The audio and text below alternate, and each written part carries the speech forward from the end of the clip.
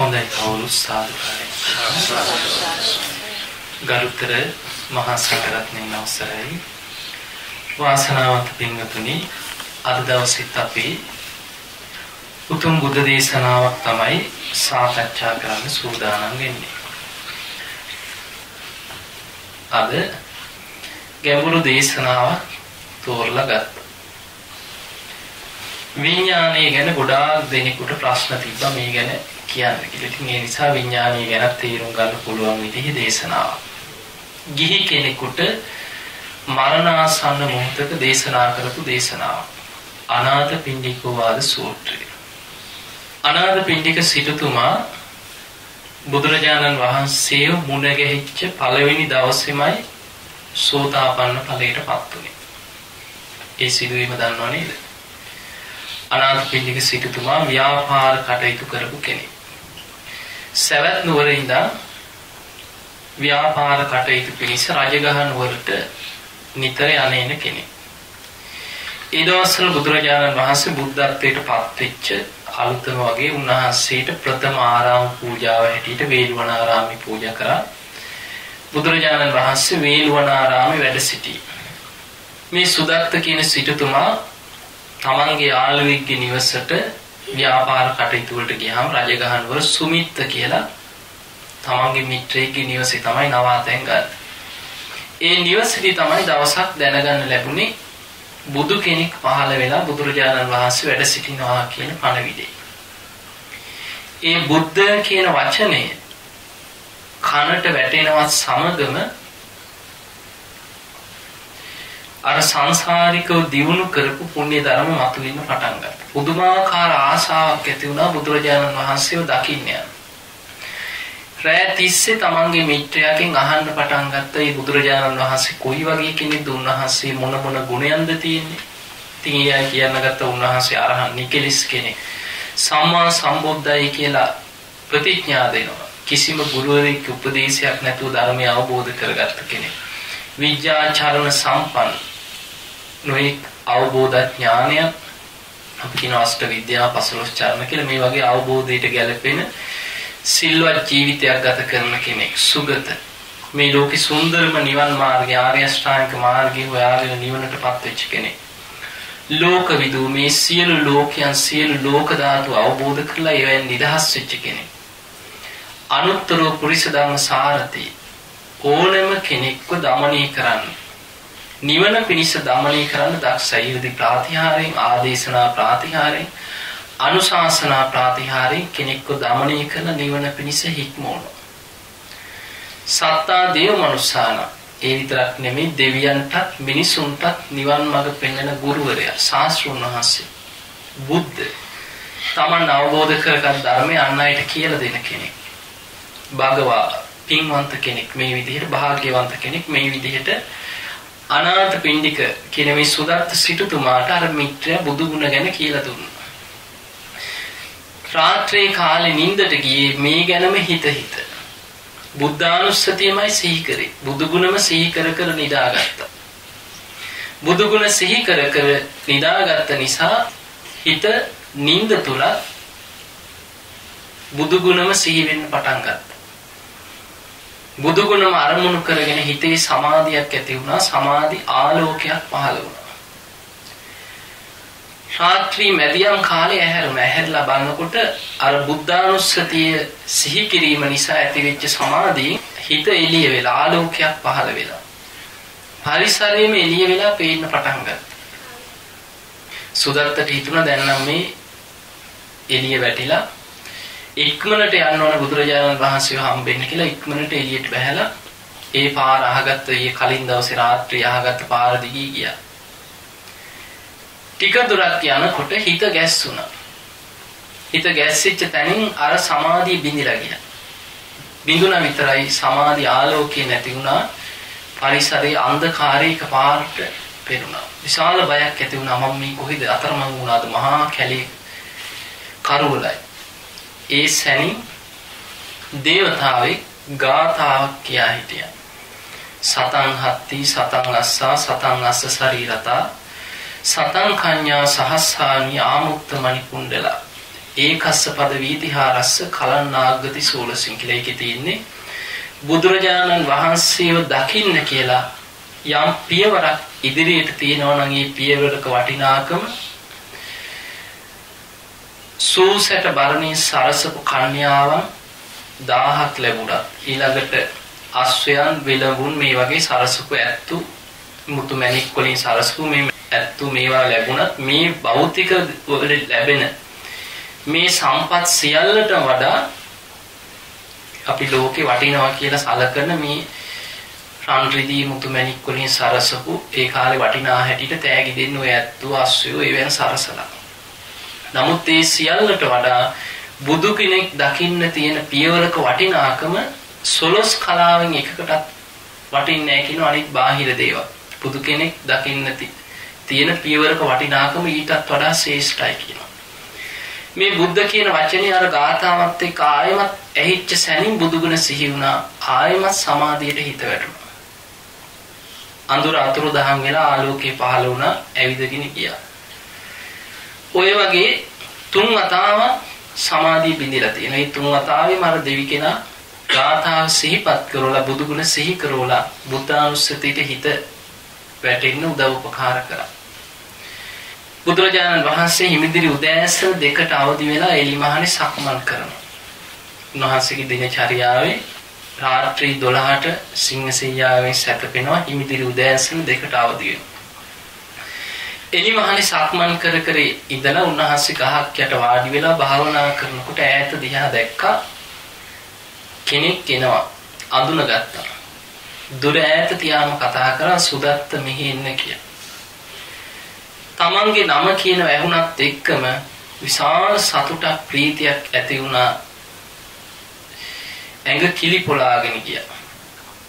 බුදුරජාණන් වහන්සේ ළඟ ගිහින් වන්දනා කරලා බුදුරජාණන් වහන්සේ ආගිය තුරුතුරු අහලා ධර්ම දේශනා කරා. එදා ඒ දේශනාව ශ්‍රවණය කරලා පළවෙනි දවසේම උතුම් සෝවාන් ඵලයටපත් වුණා.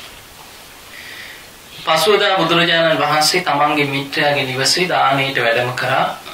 එදා දානමාන කටයුතු ඔක්කොම අවසන් වෙලා මේ සුදත් සිටුතුමා බුදුරජාණන් වහන්සේට වන්දනා කරලා කියන ස්වාමීනි භාග්‍යවත් බුදුරජාණන් වහන්සේ බුදුරජාණන් වහන්සේගෙන් තොර ජීවිතයක් දැන් මට නැහැ.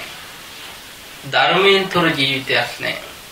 ඒ ශ්‍රාවක සංඝයාගෙන් තොර ජීවිතයක් නැහැ. ස්වාමීනි භාග්‍යවතුන් වහන්සේ සවැත් නුවර කියන්නේ විශාල ජනතාවක් ජීවත් වෙන ශාස්ත්‍රීය නගරයක්. ස්වාමීනි භාග්‍යවතුන් වහන්සේ භාග්‍යවත් බුදුරජාණන් වහන්සේ සවැත් නුවරට වැඩම කරන සේක්වා ඔබ වහන්සේට අවශ්‍ය සියලු ආරාම ඒ ගොඩනැගිලි විහෙර විහාර මං හදලා ඒ සියලු පහසුකම් සලස්සන්නම් භාග්‍යවත් බුදුරජාණන් වහන්සේ මගේ ආරාධනාව පිළිගන්න සේක්වා කියලා ඉල්ලීමක් කරා. බුදුරජාණන් වහන්සේ නිහඬව ඒ ආරාධනය පිළිගත්තා. සුදත්ත සිටුතුමාට බොහෝම සතුටුයි. ඉක්මනට ආවා සවැත් නුවරට. එන අතරතුරත් මග දිගට තමන්ගේ යාළු මිත්‍රයන්ට කියා හිටිය බුදුරජාණන් වහන්සේ නමක් මුණ ගැහුණා.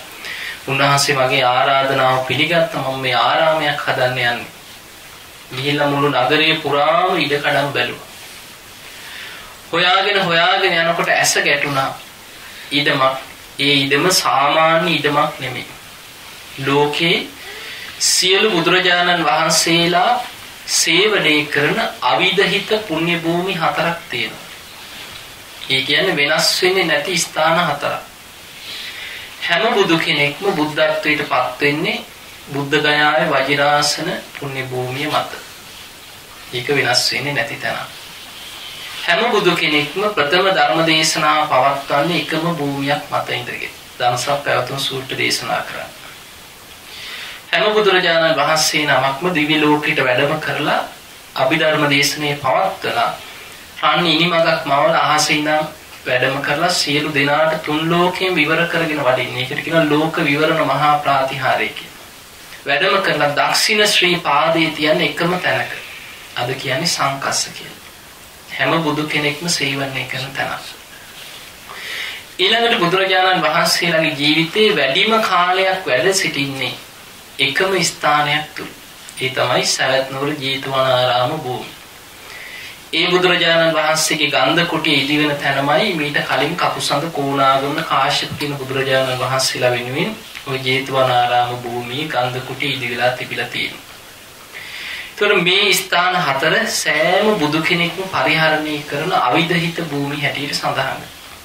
එතකොට එවැනි භූමියක ආරාමයක් නිර්මාණය කරන්න සංසාරිකව මහා පිනක් ඒ වෙනුවෙන් ප්‍රාර්ථනාවක් කරගෙන එන කෙනෙකුට තමයි ඒ අවස්ථාවක් ලැබෙන්නේ. ඉතින් මේ ඉදම දකින්නවත් එක්කම අර සංසාරිකව දියුණු කරපු පාරමී ධර්මයන්ත් එක්ක මේ ඉදමම තමයි බුදුරජාණන් වහන්සේට සුදුසු කියන හැඟීම ඇති වුණා. කොයි ක්‍රමෙන් හෝ මේ ඉදම මිලදී ගන්නවා කියලා හොයලා බැලුවා. ඉදමේ අයිතිය තිබ්බේ රජතුමාගේ පුතාට. කොසල් රජතුමාගේ ජේත කියන කුමාරයාගේ අතේ තමයි මේ ඉදමේ අයිතිය තිබුණේ. ගිහිල්ලා කුමාරයාගෙන් ඉල්ලපු වෙලාවේ කියා හිටියා මේ ඉඩම කිසිම ක්‍රමයකින් දෙන්න අදහසක් නැහැ. ඒ නිසා කල්පනා කරා පිය රජතුමාගේ හිතවතේ එකපාරට හිත රිදවන්නත් බෑ. ඒ නිසා ගන්න බැරි විදිහේ විශාල මිලක් කිව්වොත් ඔය අදහස අතහරි. ඒ නිසා කිව්වා මේ ඉඩම මම රන් කහවණු අතුරලා මුළු ඉඩම පිරෙන්න අතුරපු කෙනෙකුට මිසක් එවැනි මුදලකට මිසක් දෙන්නේ නැහැ කියලා. සිටුතුමා ඇවිල්ලා තමන්ගේ ගබඩාවල තිබ්බ රන් කහවණු 18 කෝටියක් ගැල්වල පුරවලා ගෙනිහින් ජේතවනාරාම භූමිය පුරා ඇතිරුවා. අතුරුල පණවිඩයක් කැරියා ඔබේ ඒ ඉල්ලීමට අනුව ඔන්න කහවණු අතුරුලා තියෙන භූමිය බලලා පවරන්න කියලා. ලබා දුන්නා. 18 කෝටියක් වියදම් කරලා ජේතවනාරාම භූමිය මිලදී ගත්තා. තවත් රන් කහවණු 18 කෝටියක් වියදම් කරලා ආරාම ගොඩනැගිලි හැදුවා. බුදුරජාණන් වහන්සේ වෙනුවෙන් සඳුන් ලීයෙන් වහල 7කින් යුක්ත සත්මහල් ප්‍රාසාදයක් හදලා තියෙනවා. ඊළඟට ධම්සභා මණ්ඩපයක්, දානශාලා, ස්වාමින් වහන්සේලාට වෙන වෙනම කුටි, සක්මන් මළු ආදී මුළු සම්පූර්ණ ආරාමයක්, විශාල ආරාමයක් ගොඩනැගුවා. ගොඩනගලා අවසන් වෙලා බුදුරජාණන් වහන්සේට ආරාධනා කළ උන්වහන්සේගේ වැඩම කිරීම නිමිත්තෙන් ඒ උත්සවයට ආරාම පූජා කිරීමේ උත්සවයට තවත් රන් කහවණු 18 කෝටියක් අයින් කරා. ඒ නගරයේ සෑම තැනකම දන්සැල් දාන දුගී මගී යාචකයන්ට දන්සැල් දුන්නා. නගරයේ වීදියක් පාසා සැරසුවා. සරසලා සුදු වැලි අතුරලා බුදුරජාණන් වහන්සේ වඩින භූමියට විශාල උත්සවයක් සංවිධානය කරලා තවත් 18 කෝටියක් වියදම් කරලා ඒ භූමිය බුදුරජාණන් වහන්සේ ප්‍රමුඛ භික්ෂු සංඝයා වෙනුවෙන් සංඝසතු කරලා පූජා කරා. ඒතර ඔය විදිහට තමයි සුදත්ත සිටුතුමා තමන්ගේ ජීවිතය තුළ බුදුරජාණන් වහන්සේ වෙනුවෙන් අවිදහිත පුණ්‍ය භූමියක් වෙන සවැත් නුවර ජේතවනාරාම පුණ්‍ය භූමිය පූජා කරගත්තා. එතකොට අද ඔය තියෙන ආනන්ද බෝධීන් වහන්සේ රෝපණය කරේ අනාථපිණ්ඩික සිටුතුමාගේ ඉල්ලීමකට අනුව තමයි එතුමාගේ අතින්ම තමයි ආනන්ද බෝධිය රෝපණය වුනේ. එතකොට මේ සිටුතුමා බුදුරජාණන් වහන්සේ මුණ ගැහිච්ච දවසේ ධර්මය අහලා සෝවාන් ඵලයටපත් වුණාට යම් ප්‍රමාදී ජීවිතයක් තමයි ගත කරේ. ව්‍යාපාර කටයුතු කරනවා. නිතරම දැන් ජේතවනාරාමේ හදන්න ඊවේ අඩුපාඩු හොයලා බලන්න කාලය ගත කරා. ස්වාමින් වහන්සේලාට අප උපස්ථාන කිරීම, බුදුරජාණන් වහන්සේ ගැන හොයලා බලන්න. ඒකට ඒ වගේ දේවල් ව්‍යාපාර කටයුතු තමන්ට දූ දරුවෝ හිටියා. එතකොට ඒ අයගේ කටයුතු නිසා ගැඹුරු ධර්මයක් එතනින් එහාට පුරුදු කරන්න, ඊතුරු මාර්ගඵල කරා යන්න ලොකු වීර්යයක් උත්සාහයක් ගත්තේ නැහැ. නමුත් ධර්මාවබෝධයකින් හිටිය, පින් දහම් කරගෙන ඒ ධර්මයේ මෙනෙහි කරගෙන හිටියා. ඉතින් ඔහොම ඉඳලා මරණාසන්න මට්ටමටපත් වුණා. හදිස්සියෙම අසනීපයක් හැදිලා අසාධ්‍ය මට්ටමටපත් වුණා. පත් වෙලා අනාථපිණ්ඩික සිටුතුමා තමන්ගේ සේවකයෙකුට කතා කරලා කියනවා, ඔබ ඉක්මනට ගිහිල්ලා බුදුරජාණන් වහන්සේට පළමුව වන්දනා කරන්න. මේ වන්දනා කරන්නේ අනාථපිණ්ඩික සිටුතුමා කියලා. බුදුරජාණන් වහන්සේට කියා සිටින්න කිව්වා. අනාථපිණ්ඩික සිටුතුමාට බොහෝම රෝග තත්ත්වයක් හටගෙන දැන් රෝගී එන්නම වැඩි වෙනවා, බොහෝම අසාධ්‍ය මට්ටමින් ඉන්නේ කියලා බුදුරජාණන් වහන්සේට දැනුම් දෙන්න කිව්වා. ඊළඟට ඔබ යන්න කිව්වා දෙවණියට සාරිපුත්ත මහරහතන් වහන්සේ වැඩ සිටින කුටියට. ගිහින් සාරිපුත්ත මහරහතන් වහන්සේට වන්දනා කරලා කියන්නේ කිව්වා අනාථපිණ්ඩික සිටුතුමාට දැන් බොහෝම අසාධ්‍යයි.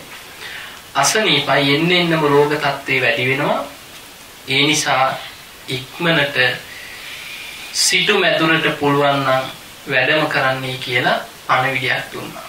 ඒක බුදුරජාණන් වහන්සේට නෙවෙයි එන්න කිව්වා. සාරිපුත්ත මහරහතන් වහන්සේට පණිවිඩයක් ඇරි. බුදුරජාණන් වහන්සේ වෙහෙසවන්න කැමති වුණෙත් නැහැ. වික්ෂුන් වහන්සේලා අතර ලොකු පැහැදීමක් තිබ්බ සාරිපුත්ත මහරහතන් වහන්සේ කෙරෙහි. ඉතින් එදා සාරිපුත්ත මහරහතන් වහන්සේ ආනන්ද හාමුදුරුවොත් එක්ක එකතු වෙලා පිණ්ඩපාතේ වැඩම කරලා හවස් වරුවේ අනාථපිණ්ඩික සිටුතුමාගේ සිටු මාලිගාවට සිටු මැදුරට වැඩම කරා. ඊට පස්සේ ආසනයක් පනවලා තිබුණා. ඒ රෝගාතුර වෙලා හිටපු තැන ආසනයක් පනවලා තිබුණා. මේ ආසනයේ වැඩ ඉඳලා සාරිපුත්ත මහරහතන් වහන්සේ අහනවා කොහොමද සිටුතුමනි ඔබේ රෝග තත්ත්වයේ ඉන්න වැඩි වෙනවද අඩු වෙනවද ඔබට ඉවසන්න පුළුවන්ද මේ විදිහට අහනවා. ඉස්ලාම් කෙනෙක් ළඟට ගියාම අහන්නේ රෝගී කොහොමද දැන් සනීපයිද ඉන්න අඩු වෙනවද වැඩි වෙනවද කියලා ඉස්සෙල්ලා රෝග තත්ත්වය ගැන කතා කරා. ඒ වෙලේ ඔන්න බලන්න මරණාසන්න මොහොතක දැනෙන වේදනාව. අනාථපිණ්ඩික සිටුතුමා විස්තර කරන අනේ ස්වාමීනි මට නම් නමේ බන්තේ සාරිපුත්ත කමනියන්න යාපනිය මට ඉවසන්න බෑ මේ වේදනාව එන්නෙන්නම වැඩි වෙනවා. මේ දුක් වේදනාවන් එන්නෙන්නම වැඩි වෙන උපමා තුනකින් කියනවා. ස්වාමීනි හරියට බලවත් පුරුෂයෙක් තියුණු සැතක් පිහියක් අරගෙන මගේ මේ හිස් මුදුන තීරු වලට පලනවා වගේ අදිමාත්‍ර වේදනාවක් හිස ඇතුලින් දැනෙනවා කියන. ඊළඟට කියනවා ස්වාමීනි ඒ විතරක් නෙමෙයි බලවත් පුරුෂයෙක් තියුණු වරපටක් කඹයක් අරගෙන මගේ හිස වටා වෙලලා දෙපැත්තට කිටි ගාලා තද කරලා හිර කරනවා වගේ අදිමාත්‍ර වේදනාවක් මගේ හිස ඇතුලෙන් දැනෙනවා කියන්නේ. අපි කියන්නේ සාමාන්‍ය ගොළු පැලෙන්න රිදෙනවා කියලා. ඒකට ඒ වගේ ඒ කාලේ උපමාවකින් කියන හැටි වේදනාව. ඊළඟට කියනවා ස්වාමීනි ඒ විතරක් නෙමෙයි මස් කපන කෙනෙක් හරි මස් කපන මිනිස්සයාගේ ගෝලයක් හරි තියුණු පිහියක් අරගෙන හරකෙක්ව තීරු කපන්නේ අන්නේ වගේ මගේ බඩ මස් කපන පිහියකින් තීරු කපනවා වගේ අදිමාත්‍ර වේදනාවක් කුස ඇතුලෙන් දැනෙනවා කියන. ඒකට බඩේ අමාරුවක් කුස ඇතුලේ විශාල වේදනාවක් දැනෙනවා හරියට මස් කපන පිහියකින් තීරු කපනවා වගේ කියන. ඊළඟට කියනවා ස්වාමීනි ඒ විතරක් නෙමෙයි බලවත් පුරුෂයෝ 4 දෙනෙක් මාව අත් දෙකෙනුයි කකුල් දෙකෙනුයි උස්සගෙන ගිහිල්ලා ගිනි අඟුරු වලකට දාලා මාව පුච්චනවා වගේ අදිමාත්‍ර වේදනාවක් 1000ක් මුළු ඇඟේම තියෙනවා කියන්නේ මුළු ඇඟම දනවා ඇඟම පිච්චෙනවා වගේ දැනෙනවා කියනවා. මොන මරණාසන්න මොහොතක දැනෙන වේදනාව. ඒ වෙලේ සාරිපුත්ත මහරහතන් වහන්සේට කියන අනේ ස්වාමීනි මේ වේදනාව එන්න වැඩි වීමක් මිස අඩුවීමක් නම් නැtei කියලා. එතකොට ඒ තරම් මරණාසන්න වේදනාවක් දැනුණා සිහියෙන් නෙමෙයිද ඉන්නේ. සිහියෙන් අන්න සති ඉන්ද්‍රිය තියෙනවා. සෝවාන් වෙච්ච කෙනාට සද්ධා, විරිය, සති, සමාධි, ප්‍රඥා කියන ඉන්ද්‍රිය ධර්ම 5 පිළිట్లా තියෙනවා. එතකොට සිහිය මුලා වෙලා නැහැ. සිහියක් තියෙනවා හොඳට සිහිනුවන. ඒ වෙලේ සාරිපුත්ත මහරහතන් වහන්සේ කියනවා සිටුතුමනි ඔබ දැන් ඒ වේදනාවට හිත යොමු කරන්නේ නැතුව මේ කියන ධර්ම කරුණු ගැන හොඳ සිහියෙන් හිත පිහිටවලා මේ විදියට හික්මෙන්න කියනවා. තස්මාතිහ ගහපති එවං සික්ඛිතබ්බා හික්මෙන්න කියනවා මේ විදියට. න චක්කුං උපාදිස්සාමි. උපාදිස්සාමි කියන්නේ ඇහැට බැඳෙනවා. බැඳී යනවා. න චක්කුං උපාදිස්සාමි මේ ඇහැට බැඳෙන්නේ නැහැ කියලා හික්මෙන්න කියනවා. ඊළඟට කියනවා නච මේ චක්කු නිස්සිතං විඥානං භවිස්සති. ඇහැට බැඳිච්ච විඥානය පවත්න්නේ නැහැ කියලා හික්මෙන්න කියලා. ඔන්න ඔය විදිහට මේ කරුණ ටික ඉස්සෙල්ලා හොඳට තේරුම් ගන්න. ඇහැට බැඳෙන්නේ නැහැ කියලා හික්මෙන්න කියනවා. උන්න පළවෙනි අවවාදය. ඇහැට බැඳිච්ච විඥානයක් පවත්වන්නේ කියලා හික්මෙන්න කියනවා. ඊළඟට කියනවා කනට බැඳෙන්නේ නැහැ කියලා හික්මෙන්න. කනට බැඳිච්ච විඥානයක් පවත්වන්නේ කියලා හික්මෙන්න කියනවා. නාසයට බැඳෙන්නේ නැහැ කියලා හික්මෙන්න කියනවා. නාසයට බැඳිච්ච විඥානයක් පවත්වන්නේ කියලා හික්මෙන්න කියනවා. දිවට බැඳෙන්නේ නැහැ කියලා හික්මෙන්න. දිවට බැඳිච්ච විඥානයක් පවත්වන්නේ නැහැ කියලා හික්මෙන්න කියනවා. කයට බැඳෙන්නේ නැහැ කියලා හික්මෙන්න. කයට බැඳිච්ච විඥානයක් පවත්වන්නේ නැහැ කියලා හික්මෙන්න කියනවා. මනසට බැඳෙන්නේ නැහැ කියලා හික්මෙන්න. මනසට බැඳිච්ච මනෝවිඥානය පවත්වන්නේ නැහැ කියලා හික්මෙන්න කියනවා. උන්වයේ අවවාදී තමයි පළවෙනියට කරන්නේ. එහෙනම් ඇහැට නොබැඳී ඉන්නේ කොහොමද? කොහොමද ඇහැට බැඳෙන්නේ නැතුව හික්මෙන්නේ? ඇහැ අනිත්‍ය වශයෙන් වඩන්න ඕන. ඇහැ අනිත්‍ය වශයෙන් සිහි කරන්න තමයි ඒ ඇහෙන් හිත මිදෙන අවබෝධයෙන්ම කලකිරෙන. අනිත්‍ය වශයෙන් බලනකොට අවබෝධයෙන් කලකිරෙන නිබ්බිදාය. අවබෝධයෙන් කලකිරීම ඇති වෙනවා. ඊළඟට විරාගය ඇති වෙනවා. නිබ්බින්දම් විරජ්‍යති නොඇලෙනවා. ඒකට නොඇලී ඉන්න පුළුවන්. විරාගා විමුච්ඡති. නොඇලෙනකොට හිතේකින් මිදෙනවා. අන්න ඇහැට නොබැඳී ඉන්නම් ඇහැ අනිත්‍ය වශයෙන් සිහි කරන්න ඕන. ඊළඟට ඇහැට බැඳෙන්නේ මොකෙන්ද?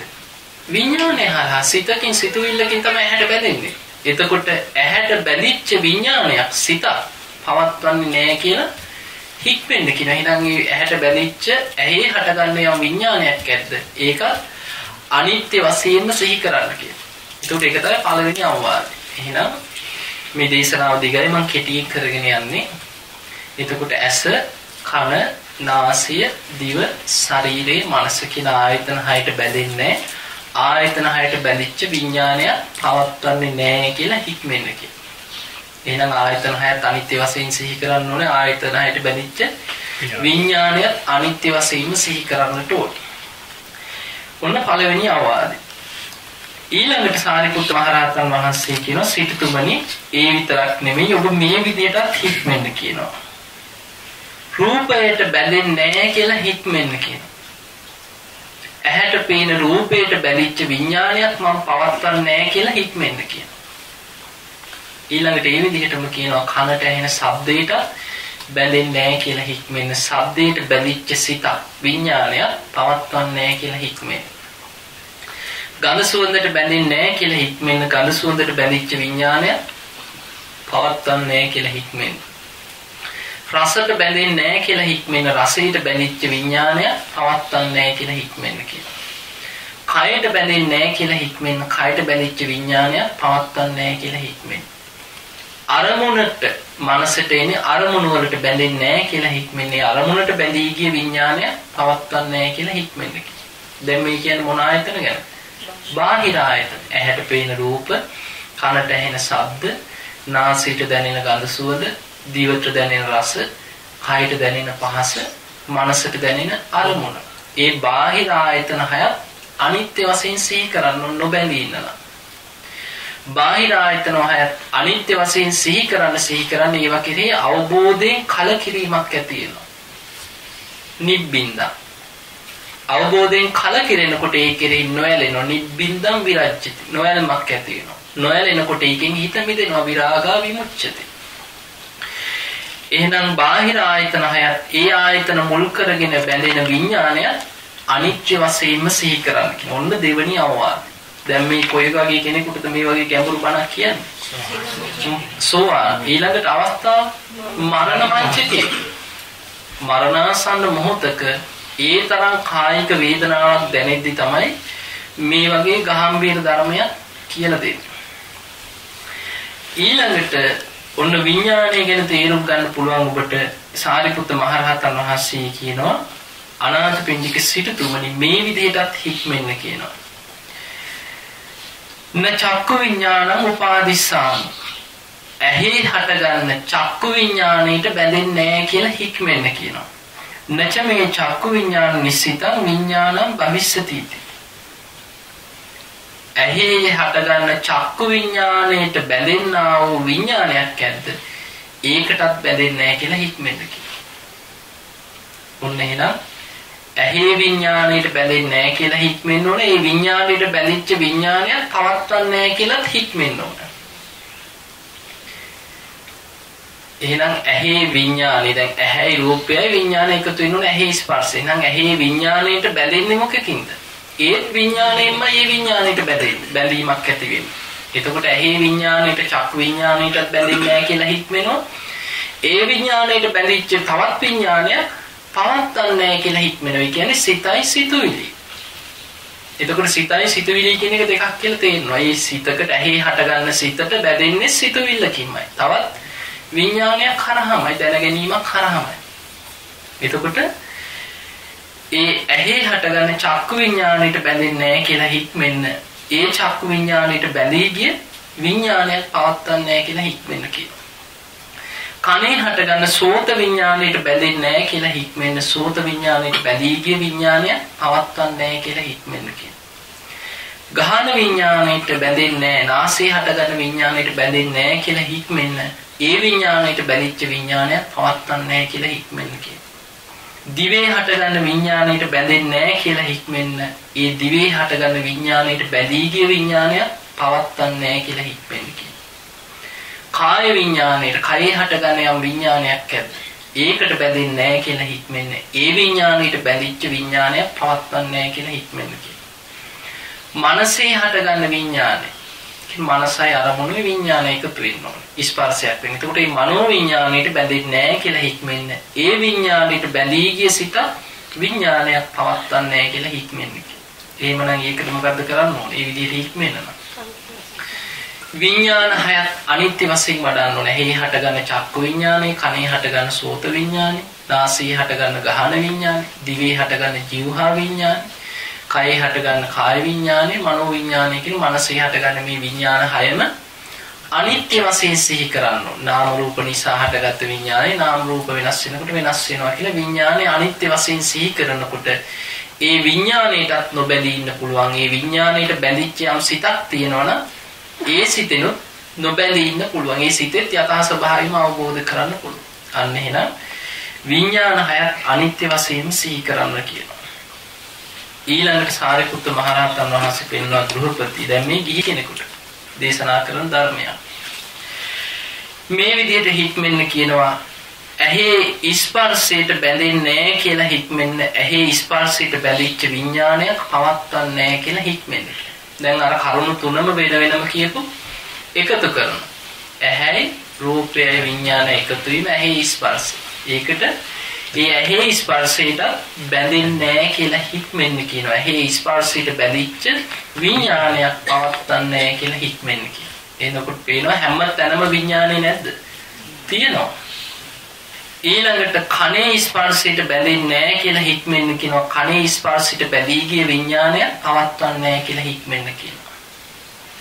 නාසයේ ස්පර්ශයට බැඳෙන්නේ නැහැ කියලා හික්මෙන්න කියනවා. ඒ ස්පර්ශයට බැඳී ගිය විඥානය පවත්වන්නේ නැහැ කියලා හික්මෙන්න කියනවා. දිවේ ස්පර්ශය දිවයි රසයයි විඥාන එකතු වී.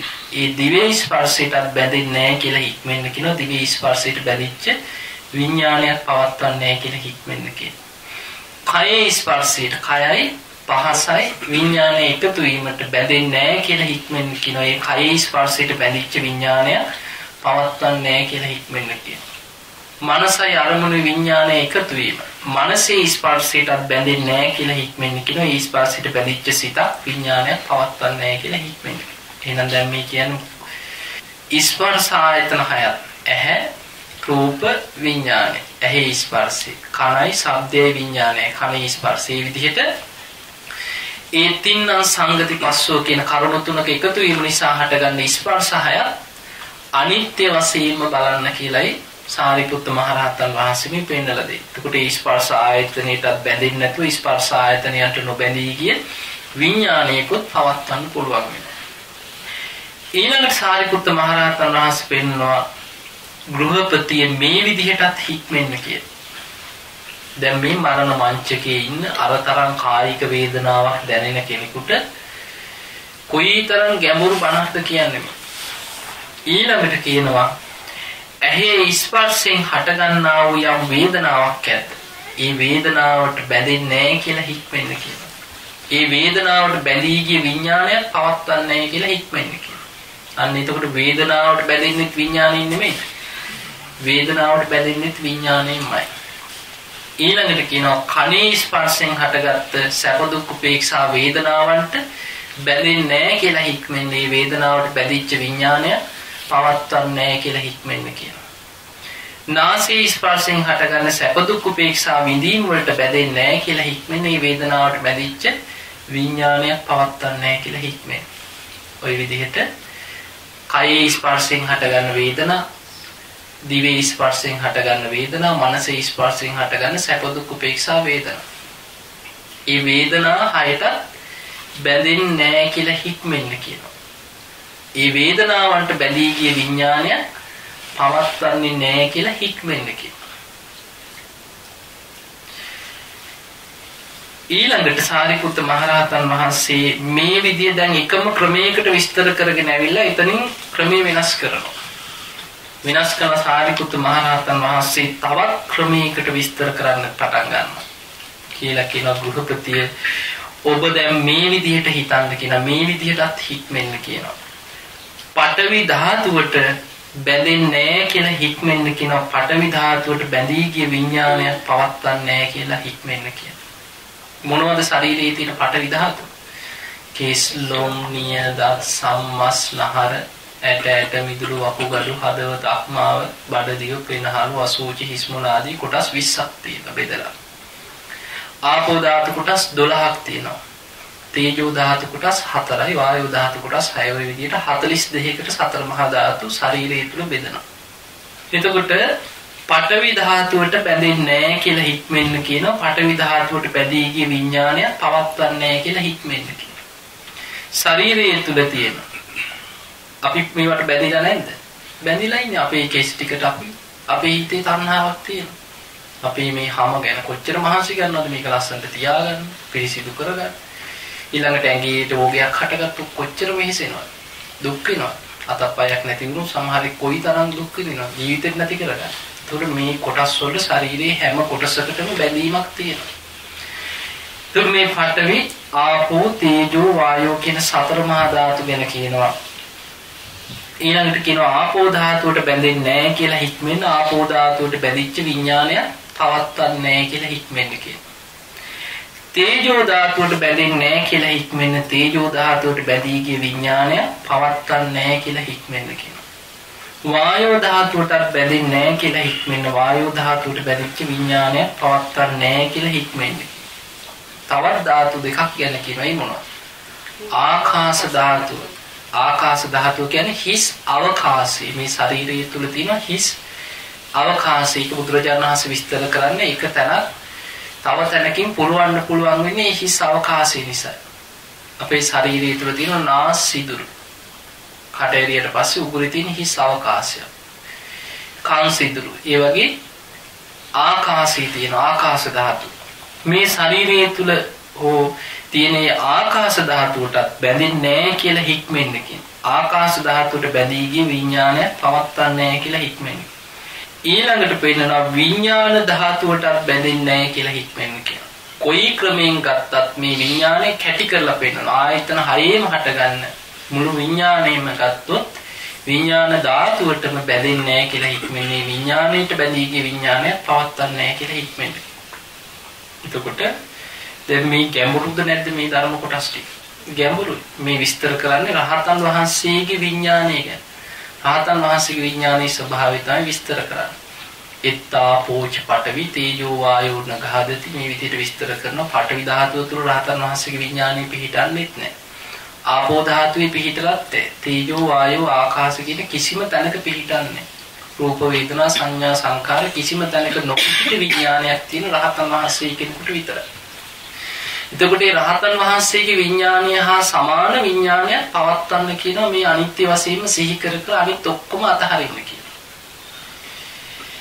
මේ විදිහට මේ ධාතු කොටස් 6ක් ගැන පඨවි, ආපෝ, තේජෝ, වායෝ, ආකාශ, විඥාන මේ විදිහට විස්තර කරන්න සාරිපුත්ත මහ රහතන් වහන්සේ පෙන්නනවා. ඔබ මේ විදිහට හික්මෙන්න. ඉතින් අනාථපිණ්ඩික සිටුතුමා මරණ මංචකේ මේ ගැඹුරු ධර්මය අහගෙන හොඳට නුවණින් විමසමින් කොයිතරම් උත්සාහයක් ගන්න ඕනද දැන් අර තරම් කායික වේදනාවක් දැනෙද්දි. ඒ තරම් වේදනාවක් දැනෙද්දි ඔළුව පැලෙන්න එනවා වගේ හිර කරන වේදනාවක් දැනෙනකොට බඩ තීරු කපනවා වගේ මුළු ඇඟම දනවා වගේ දැනෙනකොට ඒ අස්සෙන් මේ වගේ ගාම්භීර ධර්මයක් සිහි කරන්න මරණ මංචකේ කොයිතරම් සිහිනෝනක් වීර්යයක් අවශ්‍ය වෙනවද? ඊළඟට සාරිපුත්ත මහරහතන් වහන්සේ මේ විදිහට පෙන්නනවා තවත් ක්‍රමයකින් අරගෙන විස්තර කරනවා පංච උපාදානස්කන්ධය ගැන කැටි කරලා පෙන්නලා දෙනවා.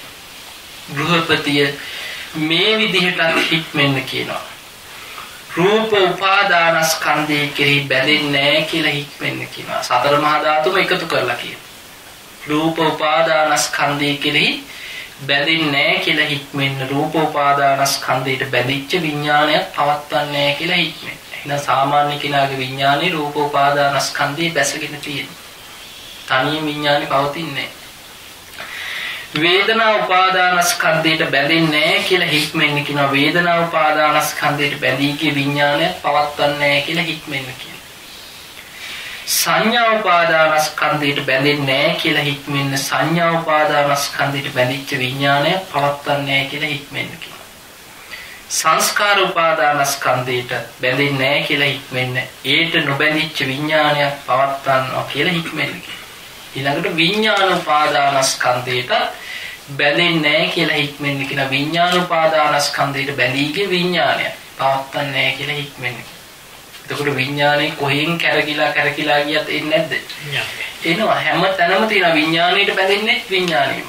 ඒකයි බුදුරජාණන් වහන්සේ කියනවා බටමිටි දෙකක් එකට හේතු කරා වගේ කියනවා. විඥානේ නාම රූප නිසා විඥානේ පවතින. විඥානේ නිසා නාම රූප. මේ දෙකම අන්තර් සම්බන්ධයක් හැටියට දෙපැත්තට පෝෂණය වෙමි විඥානේ පවතින. ඒකට විඥාණයට බැඳී යන්නේ තවත් විඥානයකින්මයි. එතකොට මේ විදිහට විස්තර කරලා සාරිපුත්ත මහරහතන් වහන්සේ තවත් ක්‍රමයකට කියනවා සිටුතුමනි මේ විදිහටත් ඔබ හික්මෙන්න කියනවා. ආකාසානංචායතනෙට බැඳෙන්නේ නැහැ කියලා හික්මෙන්න. ආකාසානංචායතනෙට බැඳී ගිය විඥානයක් පවත්වන්නේ නැහැ කියලා හික්මෙන්න කියනවා. විඥානංචායතනෙට බැඳෙන්නේ නැහැ කියලා හික්මෙන්න. විඥානංචායතනෙට බැඳිච්ච විඥානයක් පවත්වන්නේ නැහැ කියලා හික්මෙන්න කියනවා. ආකින්චඤ්ඤායතනෙට බැඳෙන්නේ නැහැ කියලා හික්මෙන්න. ආකින්චඤ්ඤායතනෙට බැඳිච්ච විඥානයක් පවත්වන්නේ නැහැ කියලා හික්මෙන්න කියනවා. නේව සංඥා නාසඤ්ඤායතනෙට බැඳෙන්නේ නැහැ කියලා හික්මෙන්න. ඒට බැඳී ගිය විඥානයක් පවත්වන්නේ නැහැ කියලා හික්මෙන්න කියනවා. මේ මොනවද මේ? අරූප ධ්‍යාන. එතකොට අරූප ධ්‍යාන වලට තියෙන බැඳීම නැති වෙන්නේ කොයි මට්ටමේදීද? අනාගාමී වෙච්ච කෙනා තමයි එතනින් එහාට තමයි රූප රාග රූප ධ්‍යාන කෙරෙහි තියෙන අරූප රාග මාන උද්දච්ච අවිජ්ජා කියලා සංයෝජන පහක් තියෙනවා. එතකොට මේ අරූපී ධ්‍යාන කෙරෙහිත් අපේ හිතේ අල්මක් තියෙනවා. අහසටත් බැඳිලා ඉන්නේ. ආකාසාන අහස අනන්තයි කියලා අහස කෙරෙහි ඇති කරගන්න මනෝමය ධ්‍යානයක් ඇද්ද ඒකටත් බැඳෙනවා. විඥානං ඡායතනෙ තුලින් විඥානය අනන්තයි කියලා හිතලා යම් අරූප ධ්‍යානයක් උපද්දවනවා නම් ඒකටත් බැඳෙනවා. නිය සංඥා නාසඤ්ඤායතන ආදී මේ අරූප ධ්‍යාන හතරටත් යම් බැඳීමක් තියෙනවා නම් ඒ බැඳෙන්නේ ත්‍රිඥාණයෙන්මයි. එතකොට මේ අරූප ධ්‍යානයන්ටත් නොබැඳෙන්න කියනවා. ඒවට බැඳිච්ච විඥානයන් පවත් ඒ කියන්නේ ධ්‍යාන විදර්ශනා වඩන්න කියනවා. මේක මුලදී කරන දෙයක් නෙමෙයි. අනාගාමී වෙච්ච කෙනා තමයි එතනින් එහාට ධ්‍යාන කෙරෙහි යම් ඇල්මක් තියෙනවා නම් ඒකත් විදර්ශනා වඩලා අතහරින්න. දැන් බලන්න මරණාසන්න මොහොතක කොයිතරම් ගැඹුරු ධර්මයක්ද මේ ඇහි. අඩු ගානේ අපිට මේ වගේ ගැඹුරු ධර්මයන් මේ නිකන් හරි බල ටිකක් අහෙනවන්නේ. ඌ කියාගෙන අඩාගෙන නැගට පයින් නැතුව දාලා යන්නේ ඌ කියාගෙන. ඒ නිසා ඔන්න බලන්න එතනින් එහාට තවත් ක්‍රමයකට කියනවා සාරිපුත්ත මහරහතන් වහන්සේ පෙන්වනවා ගෘහපතිය මෙලවට බැඳෙන්නේ නැහැ කියලා හික්මෙන්න කියනවා. මෙලවට බැඳිච්ච විඥානයක් පවත්වන්නේ නැහැ කියලා හික්මෙන්න කියනවා. පරලොවට බැඳෙන්නේ නැහැ කියලා හික්මෙන්න පරලොවට බැඳිච්ච විඥානයක් පවත්වන්නේ නැහැ කියලා හික්මෙන්න කියනවා. මෙලවටත් පරලොවටත් දෙකටම බැඳෙන්නේ නැහැ කියලා හික්මෙන්න මෙලොව පරලොව දෙකටම නොබැඳිච්ච විඥානයක් පවත්වනවා කියලා නොබැඳිච්ච විඥානයක් බැඳෙන්නේ නැති විඥානය පවත්වනවා කියලා හික්මෙන්න කියනවා. එතකොට ඔන්න අර ඔක්කොම කැටි කරලා තවත් ක්‍රමයකට කිව්වා. මෙලවටත් පරලොවටත් දෙලොවටම නොබැඳී ගිය විඥානයක් පවත්වන්න කියලා. මේ ගාම්භීර ධර්ම දේශනාව අහගෙන ඉන්නේ නැද්දී අනාථපිණ්ඩික සිටුතුමාගේ ඇස් වලින් කඳුළු බේරෙන්න පටන් ගත්තා. මරණ මංචකේ. ඇස් වලින් ගිය කඳුළු මූණ පුරා බීරිලා අර ඇඳේ ඉඳගෙන බණ ටික අහගෙන ඉන්නකොට ඇහෙන් කඳුළු බේරෙනකොට ආනන්ද හාමුදුරුවන්ට හිතුණා සිටුතුමාට මේ අතහැර ගන්න බැරිව තමයි මේ දැන් ඇදෙන්නේ. දැන් මේ තරම් ගාම්භීර ධර්මයක් කියනවා මේ අතහරින්න කියලා. නමුත් අතහැර ගන්න බැරුව තමයි මේ ඇදෙන්නේ කියලා ආනන්ද හාමුදුරුවෝ කියනවා සිටුතුමනි අරමුණේම ගැලෙනව නේද අරමුණේම එල්ලෙනව නේද කියලා හෙව්වා. අතහැර ගන්න බෑ නේද කියලා. ඒ වෙලේ අනාථපිණ්ඩික සිටුතුමා කියනවා අනේ ස්වාමීනි අරමුණේ ගැලෙනව නොමෙයි කියලා. මම මේ තරම් කාලයක් බුදුරජාණන් වහන්සේව ඇසුරු කරා. භික්ෂු සංඝයා ඇසුරු කරා. නමුත් මට මෙවැනි වූ ගාම්භීර ධර්මයක් අහන්න ලැබුණේ නැහැ කියනවා මෙච්චර කාලයකට. ඒකට හේතුව මොකද්ද? මේ කියලා තියෙන්නේ රහතන් වහන්සේ කෙනෙකුගේ විඥානයයි මේ විස්තර කරේ සාරිපුත්ත මහ රහතන් වහන්සේ. එතකොට එතනක් තියෙනවා බුදුරජාණන් වහන්සේට විතරයි තියෙන ඉන්ද්‍රිය පරෝපරියත්තේ ඥානෙ. කෙනෙකුට ඉන්ද්‍රිය ධර්ම බලලා හරියට ඉලක්කෙටම අවශ්‍යම දේ කියන්න පුළුවන් බුදු කෙනෙකුට විතරයි. සාරිපුත්ත මහ රහතන් වහන්සේ මරණ මංචකේ කියලා දුන්නේ ගැඹුරුම දේශනාව. අනාථපිණ්ඩික සිටුතුමා කියන අනේ ස්වාමීනි මම බුදුරජාණන් වහන්සේ ඇසුරු කරා දීර්ඝ කාලයක් තිස්සේ භික්ෂුන් වහන්සේලා ඇසුරු කරා. නමුත් මට මේ තරම් ගැඹීර දේශනාවක් නම් මේ කාලෙට අහන්න ලැබුණේ නැහැ කියලා. ඒ නිසායි කියනවා මට මේ ධර්මයේ තියෙන ගැඹීර බව ගැන ඇතිවෙච්ච ශ්‍රද්ධාවටයි කියනවා මගේ ඇස්වලින් අඳුළු බේරෙන්නේ. ඒ වෙලේ සාරිපුත්ත මහ රහතන් වහන්සේ කියනවා සිටුතුමනි මෙවැනි ගැඹීර ධර්ම දේශනා අපි ගිහි ජීවිතේ ගත කරන කසීසලු අඳින ගිහි අයට දේශනා කරන්නේ නැtei කියන. ඒකට හේතුව ගිහි කෙනෙකුට රහත් වෙන හැටි කියලා වැඩක් නැහැ. ගිහි කෙනෙකුට කියන්න ඕනේ ඉස්සෙල්ලා සද්ධානුසාරී වෙන්න හැටි, ධම්මානුසාරී වෙන්න හැටි, සෝවාන් වෙන්න හැටි ටික අර මොහොතට බහිනවා වගේ පිළිවෙලින් ධර්මයේ කරා යන හැටි කියලා දෙන්නවා. මෙවැනි ගැඹීර දේශනා අපි කරන්නේ පැවිදි අයටයි කියනවා. ඒ වෙලේ අනාථපිණ්ඩික සිටුතුමා මරණ මංචකේ ඉල්ලීමක් කරනවා සියලු දෙනා වෙනුවෙන්. අනේ ස්වාමීනි ගිහි ජීවිත ගත කරන අය අතර කෙලෙස් අඩු අය ඉන්නවා. මෙවැනි ගැඹීර ධර්ම දේශනාවන් අවබෝධ කරගන්න පුළුවන් අය ගිහි ජීවිත ගත කරන අය අතරක් ඉන්නවා. ඒ නිසා ස්වාමීනි මෙවැනි ගැඹීර දේශනාවන් පැවිද්දන්ට පමණක් නෙමෙයි ගිහි අයටත් දේශනා කරන සීක්වා කියලා ඉල්ලීමක් කරනවා. සාරිපුත්ත මහ රහතන් වහන්සේ ඒක නිහඬව පිළි අරගෙන තියෙනවා. ඉතින් එහාට ඒ ගැන විස්තරයක් නැහැ. උන්වහන්සේ එතකොට මේ ඉල්ලීම තුළ එවැනි ගැඹීර දේශනාවන් ගිහි අයටත් පවත්වන්න කියලා මරණ මංචකේ අනේ පිටු සිටුතුමා ඉල්ලීමක් කරනවා. ඉතින් මේ දේශනාව කරලා සාරිපුත්ත මහ රහතන් වහන්සේ ආනන්ද හාමුදුරුවෝ එක්ක සිටුතුමාගේට මේ විදිහට හිත පිහිටවන්න අනිත්‍ය වශයෙන් වඩන්න කියලා කරුණු කියලා දීලා සිටු මැදුරෙන් එළියට බහැලා ටික දුරක් ගියා. යනකොට සිටුතුමා මේ ධර්ම කරුණු ගැනම හිත පිහිටවාගෙන විමස ඉන්නේ නැති හේම මරණයටපත් වුණා. ටික වෙලාවකින් ජේතවනාරාමයට කෙනෙක් දුවගෙන ඇවිල්ලා පණවිඩේ කිව්ව ස්වාමීනි භාග්‍යතුන් වහන්සේ අනාථපිණ්ඩික සිටුතුමා මරණයටපත් වුණා කියලා භික්ෂුන් වහන්සේලා සියලු දෙනාට පණවිඩේ කිව්වා. දැන් බොහෝම දුක්ඛදායක දවසක් එදා. ඇයි ජේතවනාරාමේ හදන්න කෝටි 54ක් වේදම් කරලා හිටපු ප්‍රධානම දායකයා නිතර භික්ෂුන් වහන්සේලා කෙරෙහි හොයලා බලපු කෙනා. ඒ වගේ කෙනෙක් ධර්මයක් අවබෝධ කරගෙන හිටපු ඒ වගේ ගුණවන්ත කෙනෙක් නැති වුණාම මේ භික්ෂුන් වහන්සේලාට ඒ පිරිසට ඒක දැනෙනවා. ඉතින් එදා දවසේ ධම්සභා මණ්ඩපේ එදා දවසම කතා වුණේ මේ ගැන. මේ ගැන කතා වෙලා ඉතින් භික්ෂුන් වහන්සේලා බොහොම දුකසේ ගුණ කියලා අනාථපිණ්ඩික සිටුතුමාගේ ගුණ කතා කර ඉඳලා එදා රාත්‍රී නිින්දට ගියා. බුදුරජාණන් වහන්සේ රාත්‍රී 10ට උන්වහන්සේගේ ගන්ධ කුටියට ගිහින් ටික වෙලාවක් යද්දී මුළු මහත් ජේතවනයේම ආලෝකමත් කරගෙන විශාල දිව්‍යමය ආලෝකයක් උන්වහන්සේගේ ගන්ධ කුටියට ඇතුල් වුණා. ඇතුල් වෙලා ඒ ආලෝකයේ තුලින් දෙවි කෙනෙක් නිර්මාණය වෙලා බුදුරජාණන් වහන්සේට වන්දනා කරලා ගාථා 4ක් කිව්වා. ඉදං හිතං ජේතවනං ඉසි සංගනි සේවිතං ආඋත්තං ධම්ම රාජේන ප්‍රීති සංජනනම් මම. මේ ජේතවන ආරාමේ බුදුරජාණන් වහන්සේ ධර්ම රාජානන් වහන්සේ භික්ෂු සංඝයා පිරිවරාගෙන ඉන්න හැටි දකිද්දි මගේ සිත ප්‍රීතියෙන් කුල්මත් වෙලා කම්මං විජ්ජාච ධම්මෝච සීලං ජීවිත මුත්තම ඒතේන මච්ඡා සුච්ඡන්ති නදොත්තේන ධනේනවා. කෙනෙක් ගෝත්‍රය නිසා උපන් කුලේ නිසා හෝ ධනේ නිසා හෝ සල්ලි තියනවා කියලා කෙනෙක් පිරිසිදු භාවයට පත් වෙන්නේ නැහැ. කෙනෙක් පිරිසිදු භාවයට පත් වෙන්නේ කම්මං කර්මී ක්‍රියාවේ අවබෝධයෙන් ධර්මයෙන් සීලයෙන්. අන්නේ කරුණු තුලින් තමයි කෙනෙක් පිරිසිදු භාවයට පත් වෙන්නේ. ඔන්න බලන්න ධර්ම අවබෝධය කරපු දෙවි කෙනෙක්ගේ ස්වභාවය. ඒ කියන වචනවල තියෙන ගැඹීරත් ඊළඟට කියනවා තස්මාහි පණ්ඩිතෝ පෝසෝ සම්පස්සං අත්තමත්තනෝ යෝනිසෝ සුචිනේ ධම්මං ඒවං තප්පරිසුජ්ජති. තමාගේ යහපත උදා කරගන්න කැමති ප්‍රඥාවන්ත කෙනා පණ්ඩිත කෙනා යෝනිසෝ මනසිකාරයේමයි කියන ඒ දෙන්නට ඕනේ. ධර්මයේමයි කියන නෝනින් විමසලා යෝනිසෝ මනසිකාරයේ දෙන්නට ඕනේ.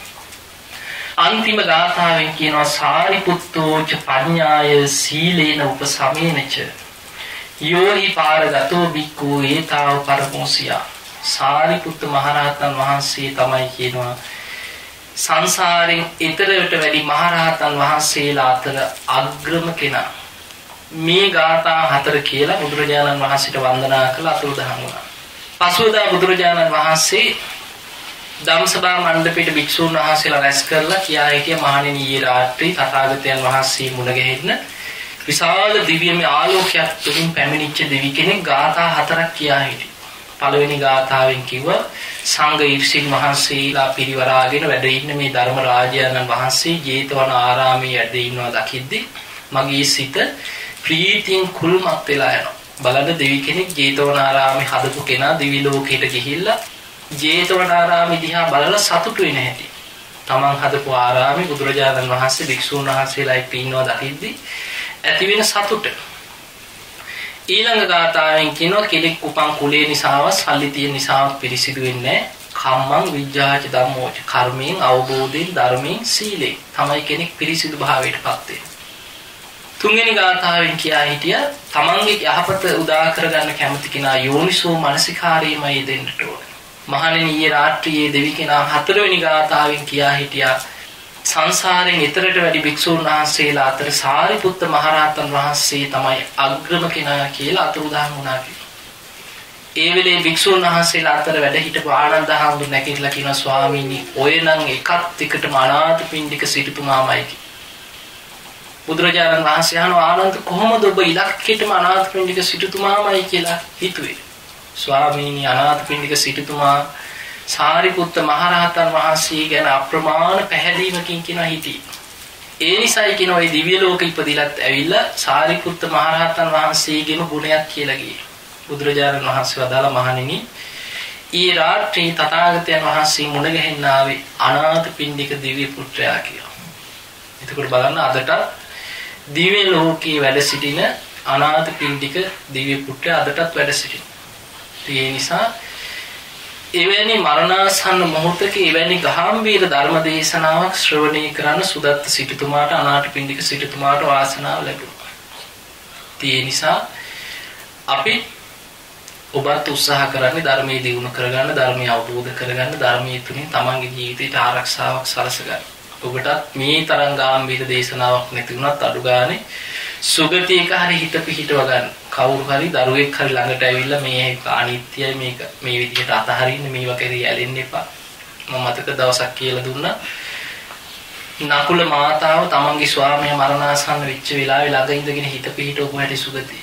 එතකොට ඒ වගේ තමන් ධර්මයේ කරා යනකොට තමන්ගේ දරුවෝ ධර්මයේ කරා යන පුරුදු කෙරෙව්වොත් ඔබ මරණාසන්න වෙනකොට ඔබට ළඟ ඉන්නේ ධර්මයේ දන්න ධර්මාවබෝධයක් තියෙන අය. ඒ අයගෙන් අනුතරක් වෙන්නේ නැහැ. ඒ නිසා ඔබටත් මරණ මංචකේ මේ ගාම්භීර ධර්මයේ තුලම හිත පිහිටවාගෙන ධර්මයම අවබෝධ කරගන්න මේ උතුම් දේශනාව උපකාර වේවා කියලා ප්‍රාර්ථනා කරගන්න. හොඳයි. අද මේ දේශනාවේ ගැඹුරු ධර්ම කරුණු කොටස් මම වැඩි විස්තර කරේ නෑ. මම ලංකාවේ කරපු පැය එකමාරක දේශනාවක් තියෙනවා. ඒක මම ලැබෙන්න සලස්වනවා. මේ දේශනාව හොඳට මතක තියාගන්න. මේකෙන් අපිට ජීවිතේට ගන්න ඕනේ දේවල් තියෙනවා. එතකොට මේ පාටිය ඔබ අරගෙන ආයෙමත් අහන්න කීප සැරයක්. එතකොට ඔබට තව ටිකක් දැනුම ඇති කරගන්න පුළුවන්. ඉතින් මේ දේශනාවෙන් රැස් කරගත්ත සියලුම පුණ්‍ය ධර්මයන් පින් කැමති සියලු දෙවියන්ට අනුමෝදන් වෙත්වා. සියලු දෙවියෝ මේ පින් දැක බල අනුමෝදන් වෙලා අනාථපිණ්ඩික දෙවිය පුත්‍රයා ඇතුළු සියලු දෙවියෝ මේ පින් අනුමෝදන් වෙත්වා. දෙවියන්ගේ දෙවියස ඉසුරු වර්ධනය කරගෙන ඉතුරු මාර්ගඵලත් අවබෝධ කරගෙන සියලු දෙවියෝ සංසාර දුකින් අත මිදේවා කියලා සාදු කියනවා. ආකාශත්තා චුම්මත්තා දේවානාගා මහිත්‍තිකා පුඤ්ඤන්තං අනුමෝදිत्वा චිරං රක්ඛන්තු ලෝක ශාසනං. ආකාශත්තා චුම්මත්තා දේවානාගා මහිත්‍තිකා පුඤ්ඤන්තං අනුමෝදිत्वा චිරං රක්ඛන්තු දේශනං. ආකාශත්තා චුම්මත්තා දේවානාගා මහිත්‍තිකා පුඤ්ඤන්තං අනුමෝදිत्वा චිරං රක්ඛන්තු මං පරන්ති. ඒ වගේම ඔබ නමින් මිය පරලෝකීය යම්තා ඥාති හිත මිත්‍රාදී පිරිසක් වෙත්නම් ඒ සියලු ඥාතීන් මේ පින් දැක බල අනුමෝදන් වෙත්වා. ඥාතීන්ගේ පරලෝක ජීවිත සැපවත් වේවා. මිය පරලෝකීය සියලු ඥාතීන් සංසාර දුකින් අත මිදේවා කියලා සාදු. ධම්මේ ඥාතිනම් හෝතු සුඛිතා ධම්මේ ඥාතිනම් හෝතු සුඛිතා ඥාතයෝ ධම්මේ ඥාතිනම් හෝතු සුඛිතා ඥාතයෝ. ඒ වගේම අප අද ධර්ම දේශනාවට රැස් කරගත් සියලුම පුණ්‍ය ධර්මයන් අපේ පින්වත් ස්වාමීන් වහන්සේලාට ඔබ සෑම සියලු දෙනාටම මේ විහාරස්ථානයේ උදව් උපකාර කරන දායක කාර්කාදී සෑම සියලු දෙනාටම උබේ දූ දරු ඥාති හිත මිත්‍රාදී හැම දෙනාටම උතුම් වූ ධර්මාවබෝධයේ පිණිසම මේ උතුම් දේශනාවෙන් රැස් කරගත් සියලු පින් අප සෑම සියලු දෙනෙකුටම උපකාර වේවා කියන අදිෂ්ඨානය. දෛ අභිවාදන සීලිස්ස නිච්ඡං වද්දා ප්‍රචායිනෝ චත්තාරෝ ධම්මා වඩ්ඩන්ති ආයුවන්නෝ සුඛං බලං ආයුරාෝග්‍ය සම්පatti සග්ග සම්පatti මේවච අතෝ නිබ්බාන සම්පatti මිනාතේ සමිච්ඡතු. හැම දිනාටම පෙරවන් සරණයි.